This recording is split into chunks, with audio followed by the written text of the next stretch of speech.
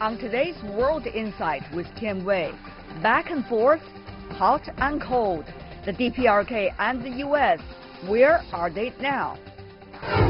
And how to play the cool in a coalition government with big promises on the economy. Our exclusive interview with Italian Minister of Economy and Finance, Giovanni Tria.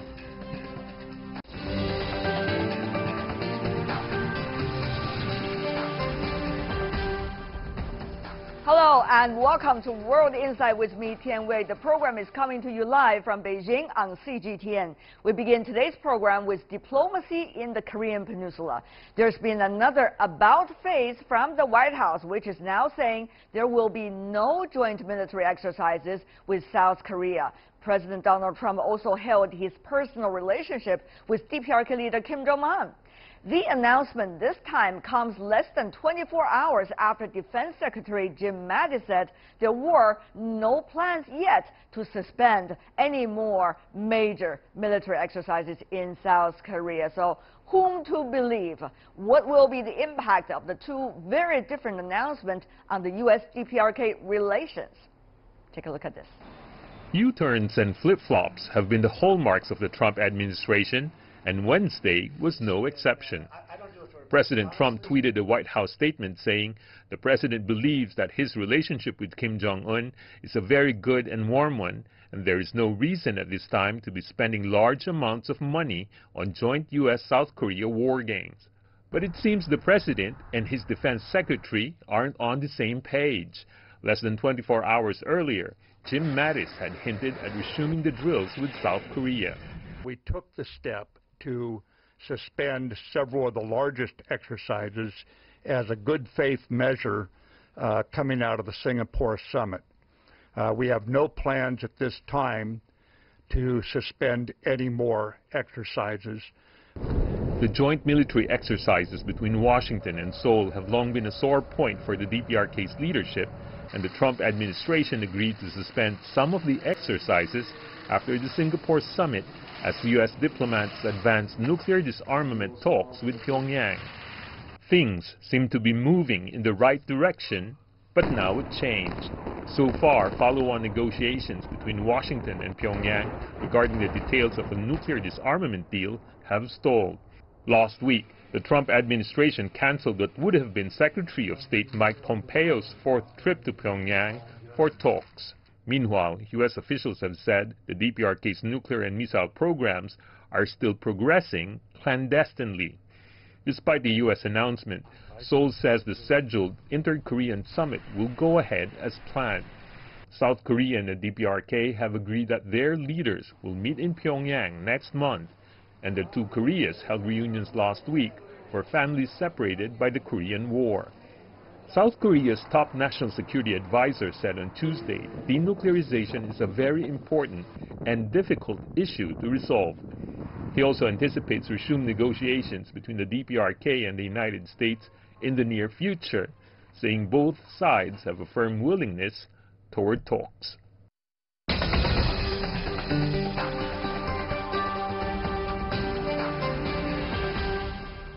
So what happens now to Korean Peninsula diplomacy with U.S. and South Korea military drills still in the cards? Well, I can't answer that question. Maybe my panelists could help me in that regard. Let's ask them. With us in our Beijing studio, Zhao Tong, who's an associate at the Carnegie Tsinghua Center for Global Policy. Welcome, sir. In Washington, D.C., we invited Jenny Tao, a research analyst at the Stimson Center and the managing editor of 38 North, an expert on the DPRK issue. And joining us in Boston, Jim Walsh, who is with the Security Studies Program of the Massachusetts Institute of Technology. Ladies and gentlemen, welcome to our program. First of all, Mr. Walsh, assuming that you could read the mind of your president, so joint military exercises or not joint military exercises, visit or no visit to DPRK, Mr. Walsh, please help. Well, I'll do my best. Obviously, I cannot read the mind of the president. But I think going back to before the Singapore summit, he seemed personally invested in North Korea and North Korean diplomacy as an issue. Whether it was because of the hint of a Nobel Peace Prize or whatever. He seemed very deep, more emotionally committed than I've seen him to other issues. And so I think for him, with Mattis saying essentially saying we're going to resume military exercises, he reacted to that quickly, strongly, as is his style, and independently of talking to anyone, because he doesn't want to see the North Koreans resume nuclear and missile tests, because then the whole promise of the summit would come crumbling down. And so I think he's committed to it. He has a different point of view than his staff and advisors and his cabinet members, and those differences are playing out live on Twitter. All right. Ms. Town, despite what is going on, the war of Twitter, let's take a look at what has been the reason of this flip-flop. Ms. Town, there are media reports suggesting, we do not know whether reliable sources are behind this though, that there is some kinds of under-the-table discussion and even some kind of apparent agreement between the United States President and also the DPRK leader about a peace declaration and about the denuclearization, a mutual process with one another. Ms. Tao, some suggesting it's because the U.S. did not follow its promise as the DPRK sees it, and that is why we're coming to this point. Ms. Tao, do you think this is believable or not? Well, I do think it's believable. You know, it's hard to say how reliable these sources are, but, you know, certainly more happened at the Singapore summit than what was in the declaration itself, and it's never been clear as to what that is. But I think if it is true, I think we have a real credibility problem now, and I think, you know, as Kim Jong-un and Donald Trump have built this relationship, I think both sides feel they have the ability now to escalate issues to a higher level if they're unhappy with the direction that they're going, and that both leaders are supposed to respond in a way that would keep the process moving. If the president did promise something and the administration is now trying to change that and make it conditional, certainly there's reasons why North Korea would be angry with that, of moving those goalposts. But I think, you know, the question is going to be, with Kim Jong-un, you know, if you escalate to Kim Jong-un, he can overrule the bureaucracy. I think they're looking to Donald Trump now to see, can he overrule the bureaucracy if it's a decision that the administration doesn't like, but the president has said he will do. Of course, whether they have the capabilities of overrule the process and the administration is one thing, but what is the exact purpose of that overruling definitely is probably more important than the capability itself. Having said that, though, Mr. Zhao, you know, there are several things. Joint military exercises or not joint military exercises, visited by the Secretary of State or his special representative to the DPRK or not going. And another thing is possible more sanctions or not more sanctions. All these are different layers of pressure. Obviously, the Trump administration is trying to convey to Pyongyang right now. Mr. Zhao, will they work, though? I think we have been there, and Trump knows that. If everyone goes back to the Fire and Fury status of affairs, apparently that's very dangerous. Even recently, the former U.S. Special Representative for North Korean Affairs, Ambassador Joseph Yun, in an interview he said he himself was extremely nervous last year about the possibility of a military conflict. So no one wants to go back to that status. I don't think the U.S. Strategy of imposing more pressure will work. I think my theory of interpreting President Trump's strategy is President Trump knows very well that Kim Jong-un wants to go to UN in late September. He wants to take the floor of the UN General Assembly, and he wants to engage with other national leaders in New York. But in order to achieve that, he needs to make quick breakthrough with North Korea's relationship with United States. So the time is a little more on the American side. So President Trump basically is signaling to Kim that, look, I'm not in a hurry, but you are. So I can wait. I can wait even after the trade dispute between China and the United States is resolved before I talk to you again. So now the ball is back in your court. Make your decision. Well, it could be his assumption. Whether that is the reality or not, it's another question. I'm not sure whether a leader, in order to make a speech at the General Assembly, would sacrifice what he considered as the most important interests when it comes to its security. Having said that, though, this is an interesting question, isn't it, Ms. Tao? I mean, President Trump, we know he always blames others, but this time it's too obvious when there's a, a stalemate, rather, between DPRK and the United States on the nuclear issue. He blames China. So convenient. So out of everything he said about China recently, particularly when there's a apparent trade war going on here. So, Ms. Tao, I have to report to you today, the Foreign Ministry spokeswoman brushes off and say, we just cannot respond to things like this. We are not capable of responding to things like this, meaning the remarks coming from the president on Twitter. Ms. Tao, how should we understand this mentality and psychology? I wish I could tell you. All right, I think I think there are a lot of things at play right here, and certainly there's a very difficult domestic situation as well. That I think on some level, the president is trying to distract from the domestic political turmoil. He's trying to distract from potentially what could be seen as a diplomatic failure, and pointing to something that he thinks is one of the strengths of his administration is being tough on China. So I think that's a little bit of what's happening here, a little kind of smoke and mirrors and diversion. But certainly it's not going to solve the problem, and it doesn't win us any friends if we are trying to, for instance, impose more sanctions or encourage, continued implementation of sanctions. It's hard to really make that case of you should be working with us when we're beating you against the head as well. So it's whatever the rationale was for doing it, it probably wasn't the most well thought out. Well, Mr. Walsh, it is no secret that President Trump is not a person that plans. He only thinks about today, not necessarily about anything tomorrow. So, Mr. Walsh, having said that, though, what does it mean when he's taking this, get by today as much as possible attitude and mentality to the joint ally relationship in a way, South Korea, Japan, and meanwhile the earlier partners in the six-party talks, China, Russia, at least on the issue of denuclearization of the Korean Peninsula. What would that mean for this apparent partnership now seem to be further on the verge of collapsing?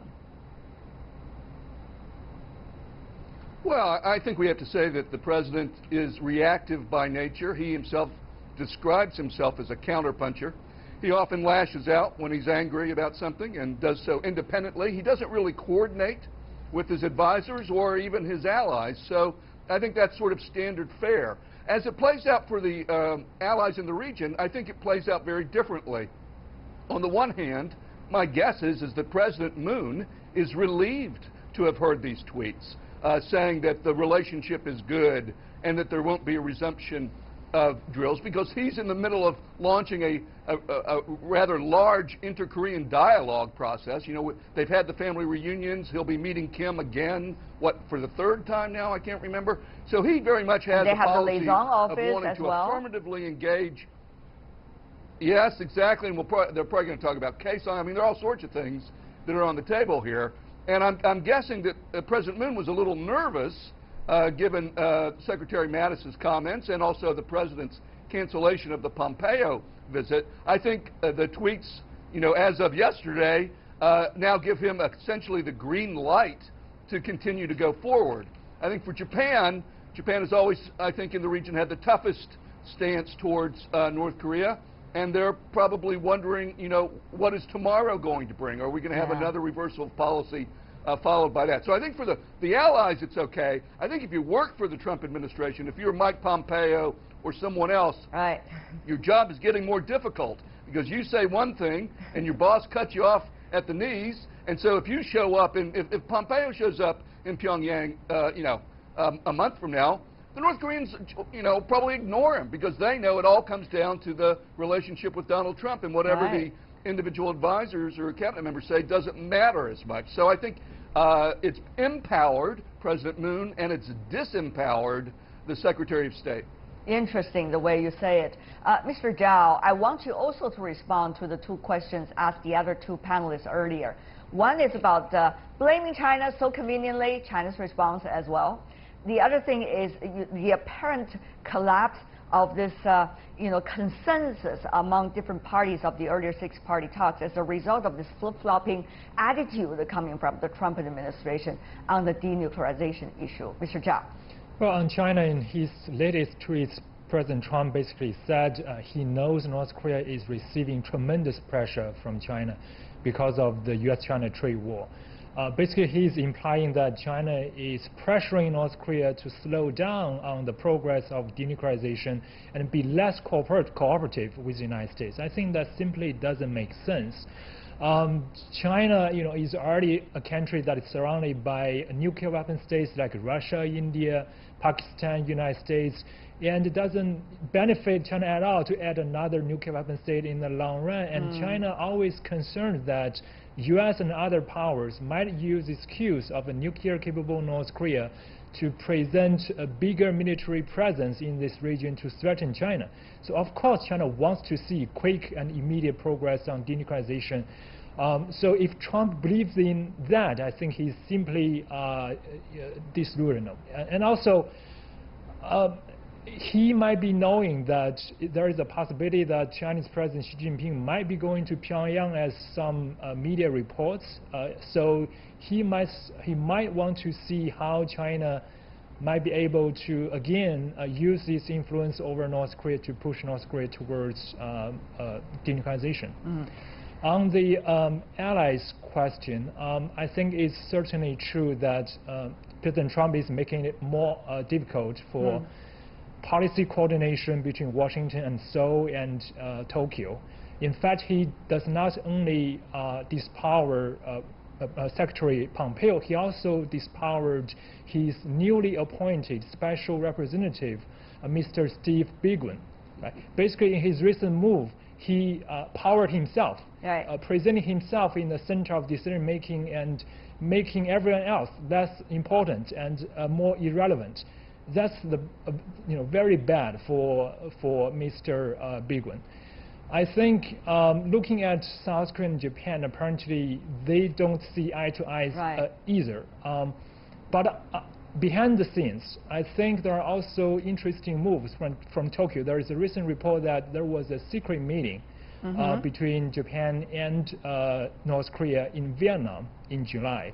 And some people were working on preparing for a possible summit meeting in November between the Japanese Prime Minister and Kim Jong-un. Right. So I think basically two allies, they don't want to be left behind. I see. Ms. Tao, from now on toward the end of this year, this is going to be a very busy schedule, even on the U.S. calendar. You got the midterm elections certainly, but before that, there's the UN General Assembly, as many of you have mentioned earlier. There's later going to be also G20 and APEC. During some of these occasions, if things are working toward the positive direction, certainly it could be a platform in which parties can meet and come up with further good news. But things would go the other way around as well. Ms. Tao, before the midterm election, is there going to be any hope about things getting better?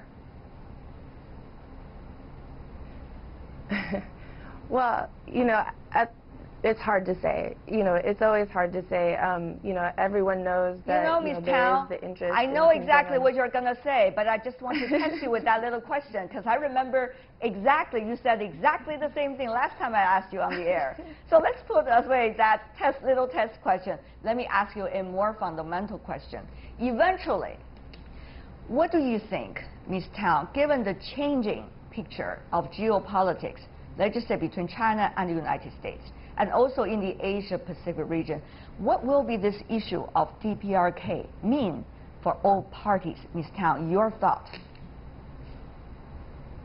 Well, certainly this is an important issue, and it's an issue that everyone except North Korea feels that North Korea's nuclear weapons are a problem.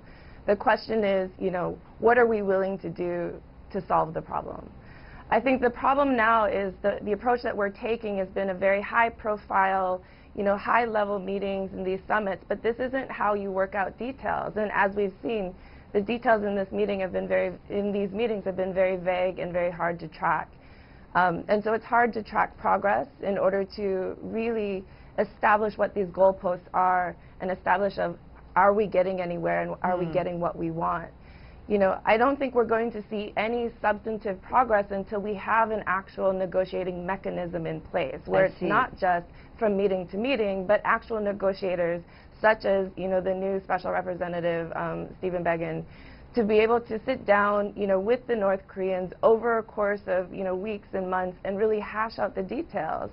Because what we have now is just simply, declarations and summits and promises, some of which we know, some of which we don't know. Right. And again, it's very difficult then to assess how is the process going. All we're seeing is public relations, all we're seeing is tweets going back and forth.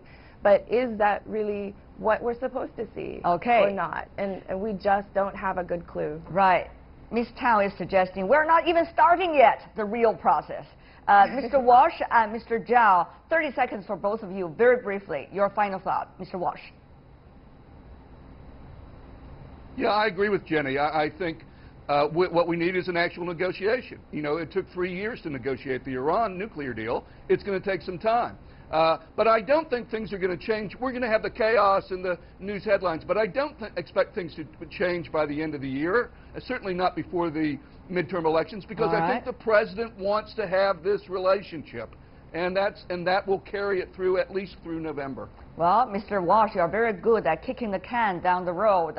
Mr. Zhao, final words from you. Less than 30 seconds left. I think it's justified that some people are still very suspicious about North Korean sincere in denuclearization. But we have a chance to test that, right? If North Korea wants to improve relations and may feel safe and therefore surrender the nuclear weapons later, why don't we give them the chance to prove their sincerity? Well, as the song goes, give peace a chance. We hope it is a sign of the peace. Thank you so much, the three of you, for helping us to update what's going on and have a better insight about exactly what the realities are. Thank you. Zhao Tong, Jenny Tao, Jim Walsh. Really appreciate it. You're watching World Insight with me, Tian Wei. Still to come on our program. How to play it cool in a coalition government with big promises on the economy. Our exclusive interview with the Italian Minister of Economy and Finance, Giovanni Tria, right after this break.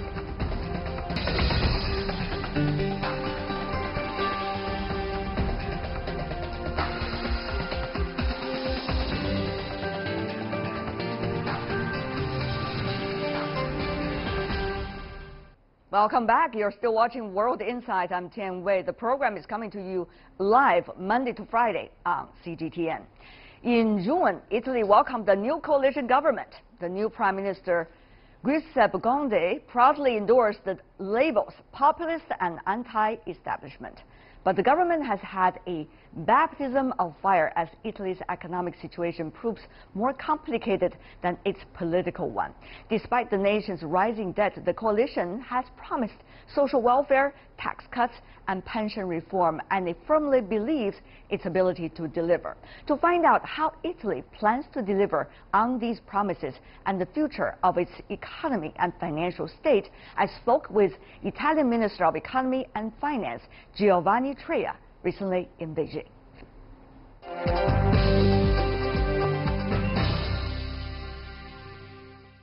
In general, in the last years, the gap is around 1% of difference in the rate of growth. But we can increase, we want to increase the rate of growth through public investment because we already have many funds in our budget. We don't need additional funds, but we have some problems in implementing this infrastructure, this investment, because some bureaucratic and normative obstacles that we are going to eliminate. But we understand you are having a coalition government, right? And that is how the complexity comes from. And therefore, as a member of that government, with different parties involved in the governance, how would you keep that balance? how would you make sure the funds are there, the money will be spent, and it will be spent on time, and there will be results, Mr. Minister? If I think about your job, my mind is already boggling. But this is the job of all the finance ministers worldwide. Well, It's not my particular job.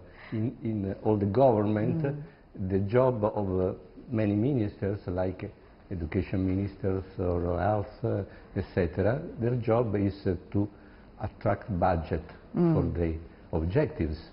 The job of the Minister of Finance is to keep this request compatible with the objective of the government in terms of budget. the debt issue for Italy is a challenge. Right now, we see your president, for example, has apparently got promise from the Trump administration to buy some of the Italian debt. We have also seen you and your colleagues going on around the world communicating with people and governments about the debts. All the news about Italy that is going around the world asking for help for our debt is a fake news. It's a fake news.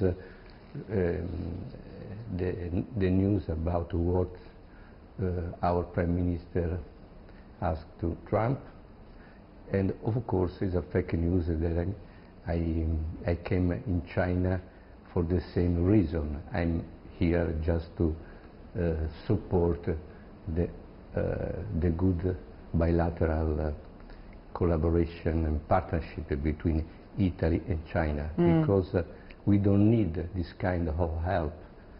We are convinced that the domestic as well the foreign investor will decide according to their interest if they want to invest in our public debt. Till now, all the investors that did that had some very good return. Why do you think there are fake news like these circling around about Italy? It's a political fight, of course. Within the country? Within the country.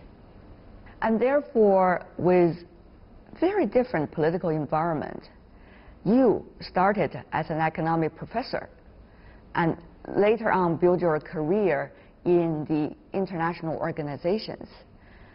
But how would you, mainly a technocrat in a way, be able to survive and thrive so that many of the important things that you consider for Italy's economic future will be implemented, Mr. Minister?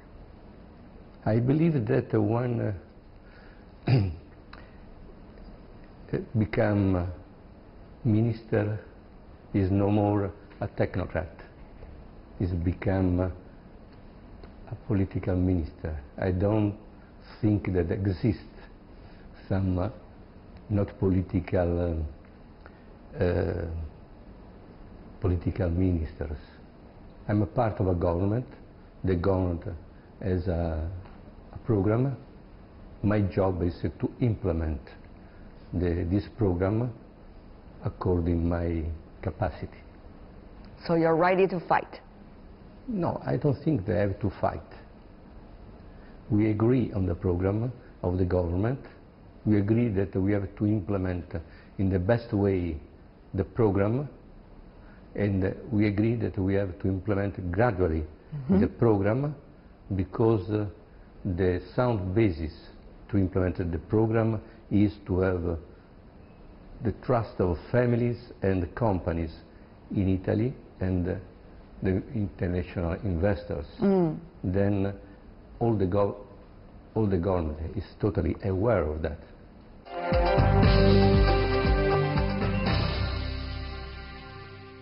You mentioned a lot about infrastructure throughout our conversation, Mr. Minister. Yes. As you may know, this year also 5th anniversary already of the Belt and Road Initiative, otherwise known as the BRI. It's supposed to be a platform and an initiative to make countries and all kinds of players to come together about connectivity, about cooperation on infrastructure.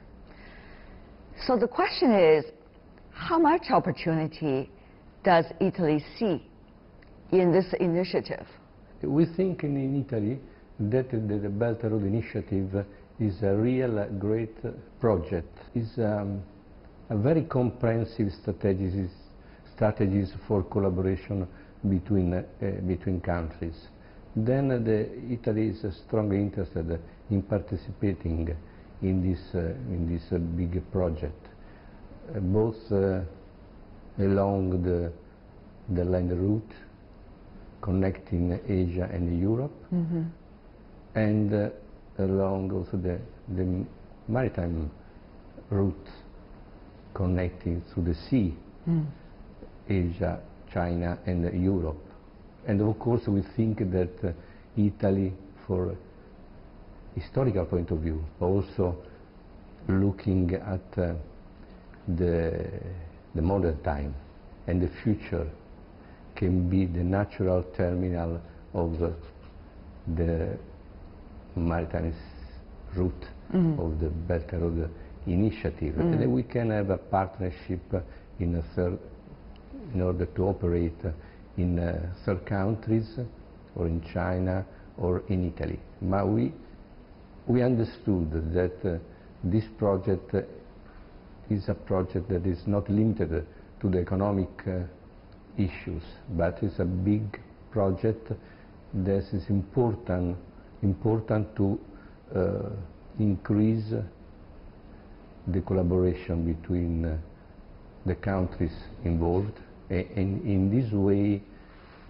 it's possible also to govern the big change in the economic the big change in the global economy in a collaborative way. You talk about it's not just about infrastructure, it's also about connectivity, about many areas. But the question is, even if when it's only about infrastructure, it's already taken a long time, because we know building infrastructure, maintaining infrastructure, let infrastructure buildings eventually be economically viable. It takes a lot of time. But the world is changing so fast. And administrations in Italy, of course, we have seen some changes over the years. So the efficiency, speed, and the aspiration, how do you reconcile all of these factors together, Mr. Minister? I believe that just because the world is changing so fast, the risk of investment is increasing, of private investment. This means that government and the public institution should give a framework, a strategic framework for investment. This is very important. Otherwise, in a world with a very fast change in technology, maybe the private investor, without a general framework, can't deal with the increasing economic risk. So a vision is very important. A platform, a new rule of possibilities is very important. Yeah. But then how is that compared to what is going on right now? I mean, Mr. Minister, as an economist, you know better than I do. The unilateralism, the rise of it, whether it's in Europe or in the Asia-Pacific region and around the world, the rule of the jungle, as they say, has become apparently the rules of governance these days, at least by some politicians. And the different roles different economies play, developing, emerging, and developed economies. The division about ideologies as well, not just political ideologies, but how the world should be run. So, Mr. Minister, I want to really invite your wisdom about this too. What is going to be the rule of the game? And how does Italy come into this discussion of the rule of the game? Of course, we can design rules for a global governance through dialogue. These rules should be convenient for what we call now the advanced countries or the emerging countries. But maybe in the next futures, the positions in this kind of rankings between countries will change. Then always when you design the rules of the game, you don't have to think the position that we have now, but also the position that we can have in the future. If I would ask you to sum up with one sentence as to where Italy stands in this global debate, where are you? I think in this debate, Italy can have a big role, because it's a country that traditionally is very open to the world, and it's convenient for Italy, and I can say also for Europe to be open. I don't think that we can benefit from, for example, protectionism. We can benefit from open markets. Of course, open markets depends also on the rules. Free market doesn't exist in nature. It's a product of rules. Then we need dialogue to design the more appropriate rules to keep open the markets. So you don't like trade wars? No, I like open markets for trade. I don't like protectionism, but I understand why some protectionism can rise. We have to eliminate these reasons just to keep free exchange. Well, open market and free trade, as the minister said, is not necessarily a new idea. It's been there for a long time. 2075, Italian merchant and explorer Marco Polo traversed the Silk Road to the Yuan dynasty in China. Almost 750 years later, China revitalized, together with partners around the world, the Silk Road, and Italy has played a proactive role in this process. So what will be the legacy of Chinese and Italian cooperation in the 21st century? Italy's Minister of Economy and Finance, Giovanni Tria, talks about his nation's pivotal role in the modern Silk Road as he sees it. What is likely to be the sustainable foundation for China and Italy when it comes to interactions in the financial field and the interactions about trade and economic issues? We can have a partnership in many fields and many sectors. There are so many complementarities between China and Italy. We can take advantage, we can profit of these complementarities, developing synergies. Like what? Synergies in all the fields, in investing in infrastructure, in technology, in food, in aerospace, in many sectors. We have Italy is the second manufacturer in Europe, country in Europe, and the seventh in the world. And China is developing an high level, high quality industries with high technology. Then we can put together these technologies, and we can in this way invest and operate in China, in Italy, and also in the third countries. This is 40 years anniversary of China's reform and opening up. At this point, many Chinese are thinking, what have we done right? But at the same time, they're also thinking, what still needs to be done? As an economist and a minister in an economy that certainly needs a lot of efforts to revive, what do you consider about these two questions, Mr. Minister? And 40 years ago, I was in Beijing. You were? Yeah, yes. What did you do then? At that time, I was a young researcher at the University of Rome, and I came in China, Beijing, just to study the Chinese economic system. I was very interested in this system. How long And were you then here in China? I witnessed the startup of the reform in the 1978-79. Wow. And now I can't be really admired. I can say emotionally and intellectually, looking back at what China did, at the progress of China, from the economic point of view, but also keeping social stability. It's in a country big as a continent. And I think that I'm optimistic for the future, because what Italy and China share is many thousands of civilization.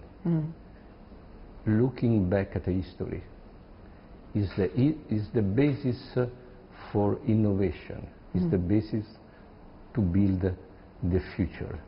What I used to say that Italian and Chinese can talk about past and future at the same time.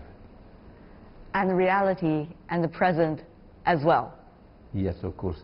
Mr. Minister, what a pleasure. Thank you so much, and very good luck to your work.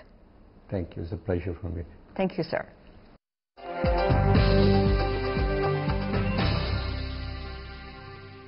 Well, that is all the time we have for today. If you'd like to see more, try to find us World Insight CGTN into your search engine, or check out our YouTube channel. Also follow us on Twitter, Facebook, and Sina Weibo. From me, Tian Wei, and everyone on the World Insight team, thanks for watching, and tune in again next time for insights across China and around the world. Good night.